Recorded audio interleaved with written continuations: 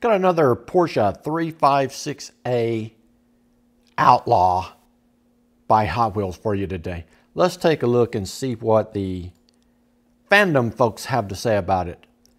Porsche 356A Outlaw debut series Hot Wheels showroom, produced from 2016 until the present. Designer was Mark Jones and the original SKU was DHP 11. The description is as follows. This Porsche 356A Outlaw is the second installment of the Porsche 356 Coupe introduced in 1956. The 356A is often called among its enthusiasts the T1 because of the factory designation Type 1. The Hot Wheels casting is detailed with notches to simulate the ventilation for the rear-fitted engine and a fuel filler cap through the hood. This casting is modeled after a lightly customized 356A by Magnus Walker. Okay, let's take a look at this car, starting from the left of the photo and heading to the right. First thing you see is the taillights. They're not painted. You'll see that grille that they talked about in the description over the engine there. Then you see the black with gold trim around the rims wheels. That's pretty cool. Blacked out spokes on there. I think those are 5-spoke wheels. Yes, they're 5-spoke wheels. Be great if the car had Fuchs on it, but the car doesn't, so this car might be up for a re-wheel. I'm not sure about that.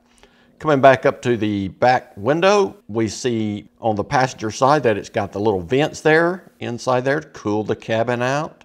Clear glass in that window.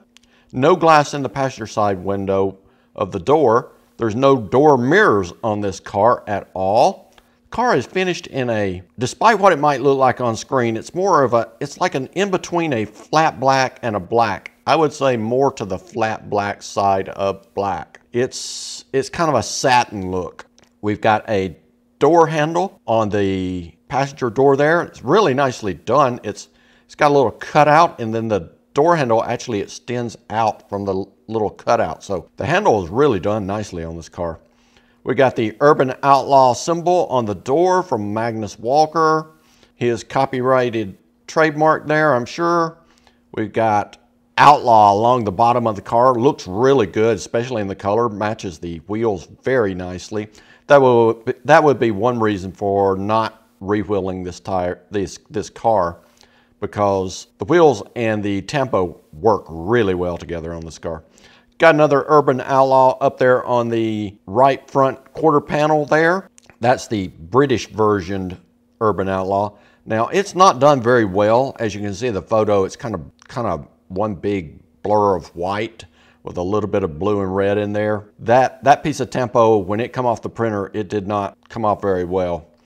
We can see the gas filler cap up there up front on the hood, that in red. Looking at the front of the car, you'll see, first off, the headlights are not painted.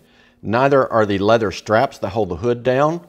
The tempo in the middle of the hood, the two stripes, the reddish orange stripe and the gold stripe, they look really fantastic on this black. I really like that look. The air inlets are done really well. I'm not sure you can see them in this photograph, but there's a little grill in there. They actually modeled the grill. Then the turn signals are not modeled at all. Overall, kind of a poor look there on this car. I think it could be done better. I'm not sure if you noticed it, but if you look at the left side of the photo and then look at the right side of the photo, it almost looked like this car's metal casting is lopsided. It's not symmetrical. I'm not sure if that's the trick of the light or a trick of the fact that perhaps one of the wheels is more inboard than the other wheel. As we all know, Hot Wheels, the wheels on Hot Wheels cars will slide a little bit to the left and to the right inside the fender housing there. And that could be the case here, making it look lopsided, but it definitely doesn't look even in the photo. Interesting point there. Coming around to the 10 o'clock position, you can see that the Urban Outlaw symbol on the hood is actually rotated so that it actually points almost to the 10 o'clock position. Pretty cool. You can see that there's a couple of places for the windshield wipers to connect there. That's really cool. I don't believe there's any windshield wipers on this car, but there's a place for the connection there. It'd been great if Hot Wheels had stuck somehow or another a windshield wiper on here. Perhaps they could have done in the glass, but they didn't. Once again, the tempo on the British Urban Outlaw is not done very well. They had a bad spell with their printer apparently that day.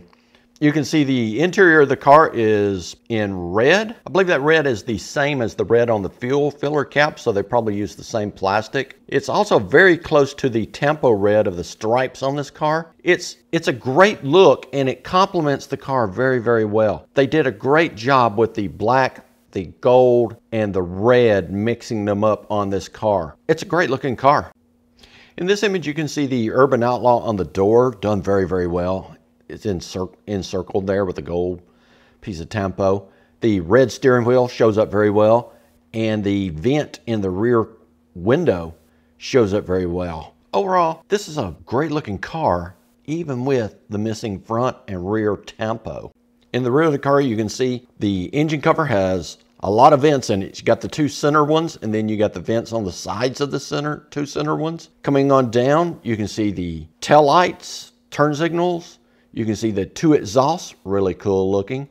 And then right at the very top, you can see that striping in the tempo done. Looks really great from the rear. The 4 o'clock position reveals the Urban Outlaw on the door, done really well. It really shows the vent in the rear quarter panel window there. Shows the B-pillow really well. There's like a line in there for where the door closes. It shows the interior very well. I like that red on the interior. It suits this car extremely well. Okay, let's flip it up on its side and take a look from the plan view. In the plan view, you can see the vents really well in the engine cover. You can see that clear back window. You can see the tempo on the roof of the car. Once again, you can see the clear windshield.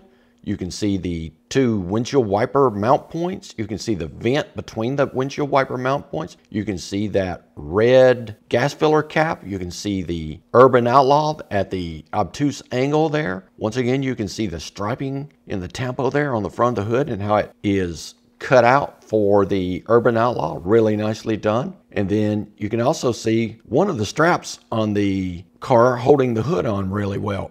In addition, you can see the non-painted headlights fairly well. Bottom of this car reveals a couple of exhaust pipes, got a muffler on there, got the engine, got the transmission, then you got the standard Hot Wheels 2016 Porsche 356A Outlaw on there, and got your Hot Wheels swoosh. Coming on across, you see some suspension elements there. You see that the wheels are very narrow. The track on this car is very narrow, so this is a much smaller car than most Hot Wheels, quite frankly. It doesn't do very well down the track. It tends to sway from side to side, so it's not a track car. It's merely a showpiece. So there you have it. It's a great looking car. It could be better. It has a lot of opportunity for a person to come in with their Sharpie, perhaps some acrylic paint, to paint this car, to put some headlights on it, to put some turn signals on it, put some tail lights, turn signals, perhaps paint the exhausts. It would look fantastic with a little bit of paint on it. So I would suggest that you do that, and I may do that to this car. I may put some wheels on it, although I do like these wheels a lot, and I'm really questioning whether I should do that or not. Hope you enjoyed the review. Come back for the next review tomorrow, and we'll see you there. Please like and subscribe.